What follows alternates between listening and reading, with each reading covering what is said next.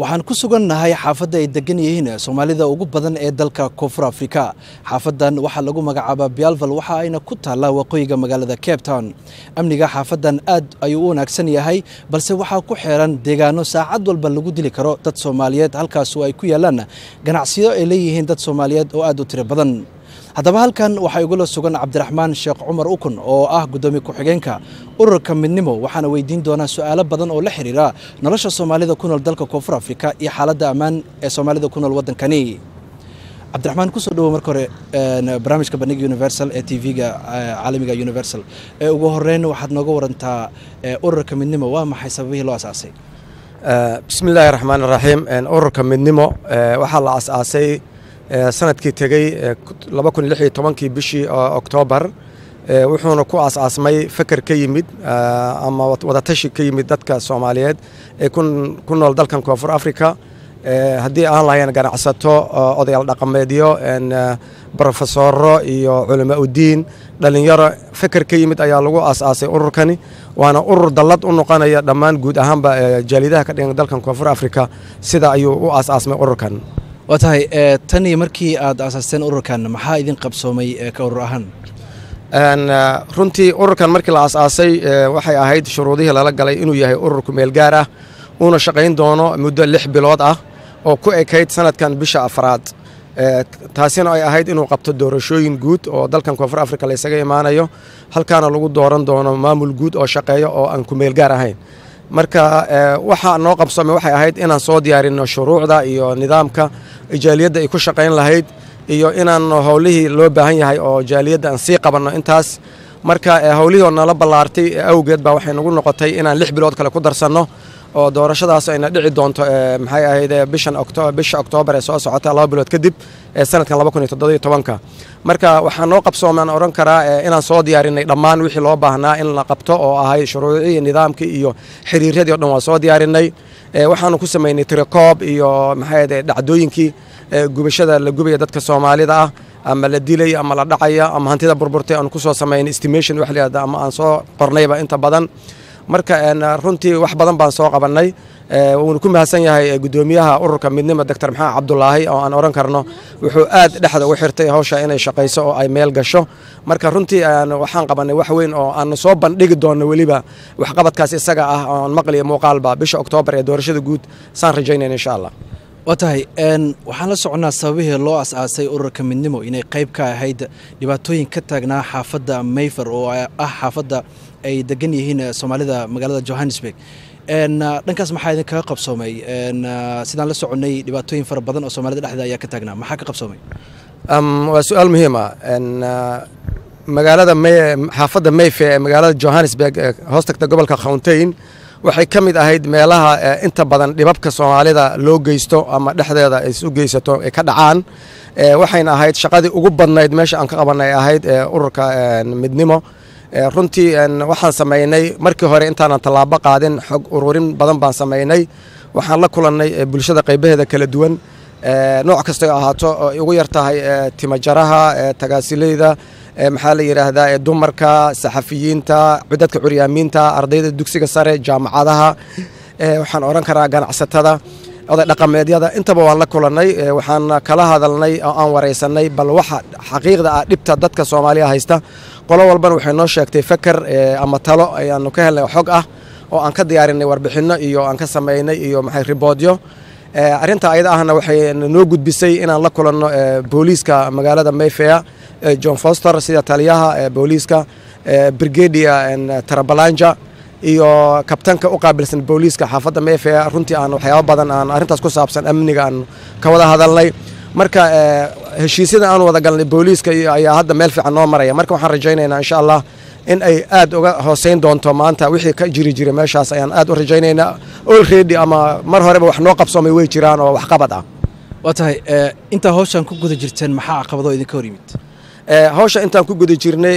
waa run caqabado way jiraan naga hor yimid. caqabadahaasi waxaa ugu badan oo la oran karo in la isu raadiyo dadka Soomaalida ah ama la isu keeno ama la isfahamsiiyo ayaa waxaa ka mid ah caqabadaha ugu waaweyn oo aad isleedahay qof kasta ama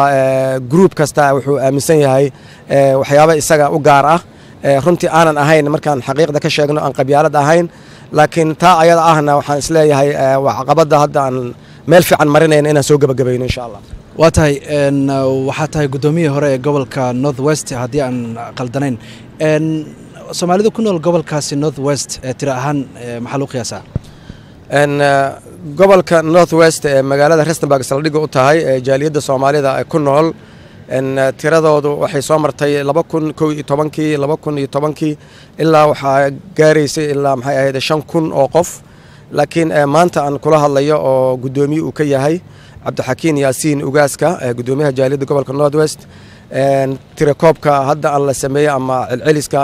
waxay aad uga yartahay tiradii hore ee aan ku sheegay 5,000 waxaana lagu qiyaasaa Soomaalida hadda ku nool ilaa 1,000 qof ama wax ka yar sugud Soomaalida dalka Koonfur Afrika waxay saaxiib joogta u yihiin dhibaatooyin joogta oo mar walba loo geysto mid hantidooda lagu dhacay mid naftooda lagu xadgudbo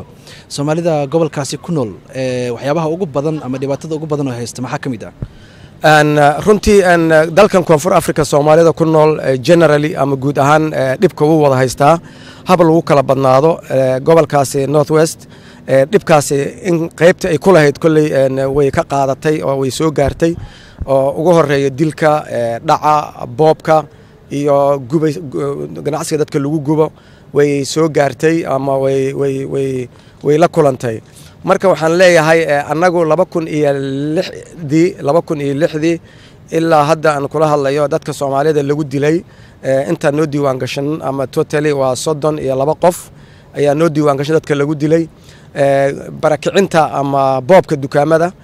waxaa la boobay ilaa dukaamo ka badan 200 ama 300 oo dukaan laga soo bilaabo 2012 bishii May oo xasuusataan oo in badan la xasuusto dhacdadii loo yaqaan Mareykanka masaka caalamka iyo South Africa dhan galgishay dad maynka ahaa oo booliiska South Africa ku laayeen Mareykanka meel 40 kilomitir u jirta magaalada Rustenburg laga bilaabo 2012 2013 2014 saddexdaa sano oo isku xigtay dadka Soomaalida ee gobolka ku nool runtii aad baa loo boobay oo si xun baa waliba ma taqaanaay cagta loo mariyay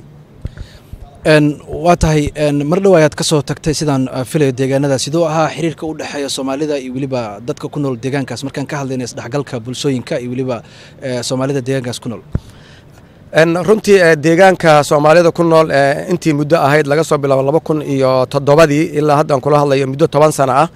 jaaliyad baa u dhisnayd iyo maamul isbedelayay oo hadda u dambeeyo maamulka anigu bedelay maxay ahayd gudoomiyaha Cabdiraxmaan Yaasiin Ugaas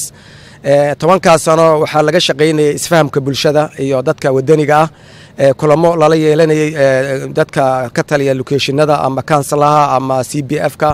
ama street committee-ga marka iyo police stationada marka dawladda iyo jaaliyadda halka ka dhisan waxaan isdhihi karaa 85% iyo dadka deegaanka waxa jira faham ama isfaham aad u sareeya ayaa jira oo dhaxmaray baan oran karnaa safaaradda Soomaaliya iyo waliba deegaankaasi dadka Soomaalida ay ku ganacsada wax xiriir ka dhaxeeya miyaa jira xiriirka u dhaxeeya safaaradda iyo Soomaaliya Koonfur Afrika iyo dadka gobolka North West jaaliyadda waxaa jirtay 2015 wixii ka horeeyay in isfaham darre ay u dhaxaysay safaaradda iyo dadka Soomaalida meesha ku nool taasi oo ahaydna kala warqab la'aanta ama kala iska warqab la'aanta u dhaxaysay 2015 waxaa soo gaaray magaalada Rustenburg ee gobolka North West safiirka Soomaalida hadda Jamaal Barrow iyo wafdi hogaaminaya ugu horeeya maxaa la yiraahdaa Soomane oo ah secretary-ga koobaad runtii aan wada hadal dheer iyo wada sheekaysi dheer iyo su'aalo badan waxaad moodaa in isfaham uu dhex maray oo la isfahmay runtii wax cilad hadda aan ogahay oo u dhaxeeya dadka deegaanka ka soo jeeda gobolka North West iyo safaaradda aan hadda ogahay ma jirto waxaa igu maqaal ah in dad burcad ah oo marar badan dhibaatooyin u geystay dadka Soomaalida ee deegaankaas dabagal dheer oo aad ku sameyseen oo aad la kaashateen ciidamada booliska iyo garsoorka dalka lagu xukumay sanado aad u fara badan maxaad nooga sheegi kartaa arintaas waa exactly way jirtaa arinta ayada waa arin sax ah mahadiha ka gaarto ilaaha ka sokow dadka reer Rustenburg ama reer North West ganacsatada odayaasha dhalinyarada dumarka culama u diinka ee magaalada Rustenburg runtii aan mahad gaar ah ugu jeedinayaa arinta ayada weydiin su'aasheeda wax ka qabadkeeda ah oo suurtageliyay dadka laayay Soomaalida ah tuugada burcada ah in gacanta lagu soo dhigo jaaliyadda oo arrintaa kaashanaysa dadkan ku soo sheegay qaybaheeda kala duwan ee North West ama Rustenburg waxay ku guuleysteen in tuugada gacanta lagu soo dhigo laga bilaabo 2011 ilaa 2000 iyo maxay ahayd 14 waxaa la xukumay ama xukumo kala duwan lagu riday dad ilaa 15 nin gaaraya oo South Africana laguna xukumay xukumo kala gedisan oo 70 sano ilaa 45 sano u dhaxeeyo taasina waxay sabab u noqotay in dadku reer Rustenburg ay u ekaadaan ama noqdaan dad cidii waxyeesha maxay ahayd aan ka harin ka argoosan karta ama sharciga la tiigsan karta ayay noqotay waxa kale oo ay sameysay in booliiskii iyo wada shaqayntii jaaliyadda uu noqday midkii suurtageliyay qudhiisa in ay dadka la soo qabto isfahamka iyo wada shaqaynta dhexmaray marka arrintaas waa arrin jirta ilaa waqtigan aan kula hadlayo waxaa jira dad burcad ah oo dhac iyo dil ku eedeysan oo ku xiran magaalada Rustenburg taasina waxaan leeyahay waa mid hadda aan rajaynay insha Allah gudoomiyaha cusub oo qudhiisa oo aan rajaynay inuu ka meel keeni doono oo hadda ugu dambeeyay bishii December nin la dilay oo gurigiisa loogu dhacay habeenimo 2 saac lagu hor dilay xaaskiisa iyo caruurtiisa lagu hor dilay waliba si qaab daran ah oo runtii la oran karo faas iyo lagu dilay buris iyo wax la mid ah iyo feera lagu dilay oo runtii aan aad uga xunnahay cawil la yiraahdo ayaa hadda keeska miiska noo saaran ugu xoog badan weeye keeska ayada insha Allah aan rajaynay goordhow in la soo afjari doono dhamaadka sanadkan waa tahay ugu dambeyntii ukuna markaan si guud uga hadalno xaaladda guud ee Soomaalida ku nool dalka Koonfur Afrika dhibaatooyin joogta oo muddo dheer soo jiray ayaa loo geystaa mana muuqato wax weyn oo laga qabtay misleedahay dhibaatadan joogtada ay loo geysto Soomaalida ku nool dalka Koonfur Afrika wax baa laga qaban karaa yes ha wax waa laga qaban karaa hadii la maro maxay ahayd wadooyinkan hadii la maro wax waa laga qaban karaa horta dhibka South Africa ka dhacaya ama dilalka waxaan aad u jeclaan lahaa inay dadku ila wadaagaan arrintan dilka South Africa dadka la dilo ma aha Soomaalida oo kaliya riboodyada police reportka aan hayno sanadka 2000 ugu dambeeyay waxa la dilay ilaa 18,000 oo qof ayaa wadankan oo dhan 9 gobol Koonfur Afrika ayaa lagu dilay yaani markaan ku leeyahay lagu dilay dhimatay ma ahan yaani waa maada dad la toogtay oo ama xabadha lagu dhufto ama wax kale lagu dhufto dad la dilay oo kas loo dilay waa 18,000 ilaa 19,000 oo qof micnaheedu uu yahay 45 ilaa 40 qof baa 40 saac la dilaaway marka South Africa dadka ku dhinto waa dad noocaas ah oo Soomaalida kaliya ma ahan wali numberka Soomaalida ay ka gasho ama tiradana waa tiro aad u yar taa ayada marka waa wax wadanka oo dhan ka jira dilka oo wadaniga u badan dadka isdila ama la dilaba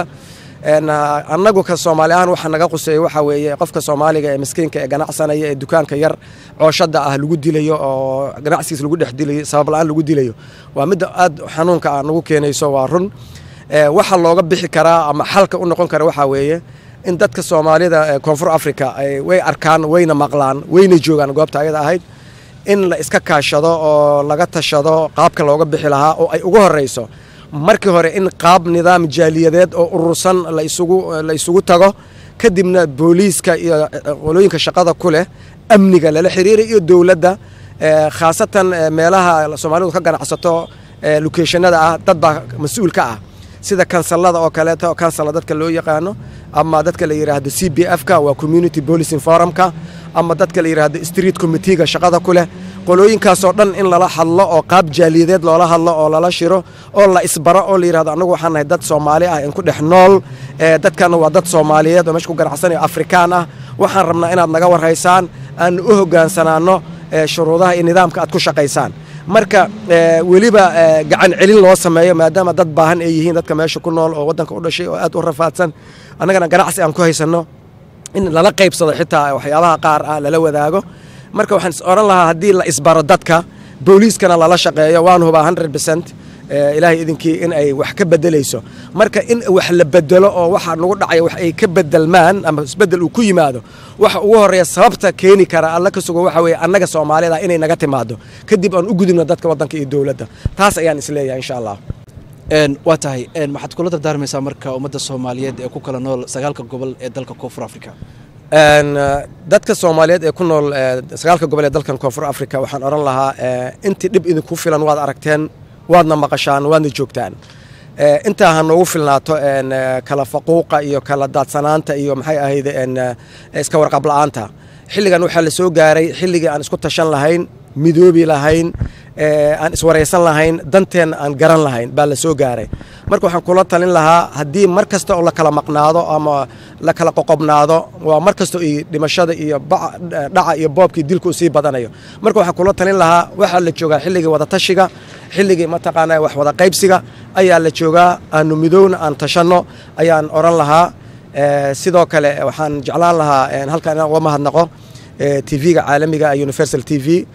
meel kasta ay joogaan shaqaalihiisu iyo maamulkaba gaar ahaan Cabdikariin Mursal oo runtii aan isleeyahay howl badan ayuu qabtay South Africa intaan ku warqabnaan joognay adiga iyo inta kula midka aad baan ugu mahadnaqayaa maxaan leeyahay mataqaanaa dadaalkiin meesha ka sii wada insha Allah ilaahay baad abaal marin aad ka heli doontaan insha Allah iyo ajar aad u mahadsan tahay Cabdiraxmaan Ukun ayuu ahaa kaasi gudoomiye ku-xigeenka ururka midnimo